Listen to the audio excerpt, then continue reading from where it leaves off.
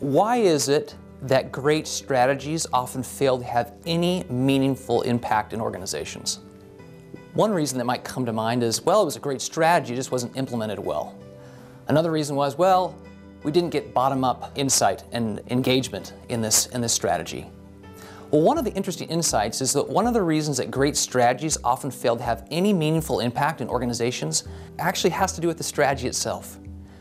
Now, for a strategy to be implemented, it needs to be understood. In order for it to be understood, it needs to be remembered.